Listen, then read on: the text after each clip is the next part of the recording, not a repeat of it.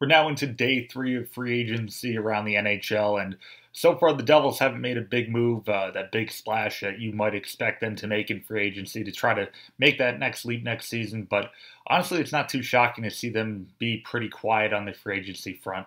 It's never been an area where Ray Shero has really attacked and gone after the big guys. He's really focused on trying to build through the draft, build through trades, and it's what he's done to get them to the point where they made the playoffs in 2017-18. And he's not going to veer off that course just yet.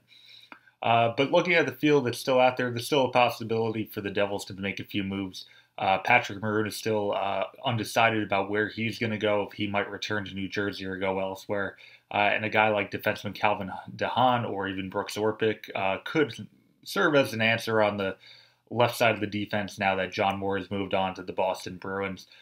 So there are a few options for the Devils if they do want to address anything in free agency, but by what Ray Shero has done in the last few days, I think he's opened up the door for a few more younger guys to maybe take a bigger role next year. They drafted a lot under him. A lot of young guys are starting to get to the point where they might be NHL ready, whether that be a guy like Michael McLeod, Joey Anderson, guys of those like maybe even Blake Spears.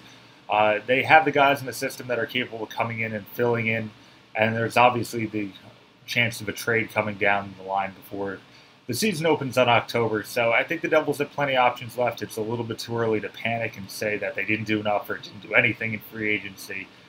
They built through the draft and through trades to try to get to the point they're at now, and now they have the option to rely on a few of those options if they don't do anything big in free agency.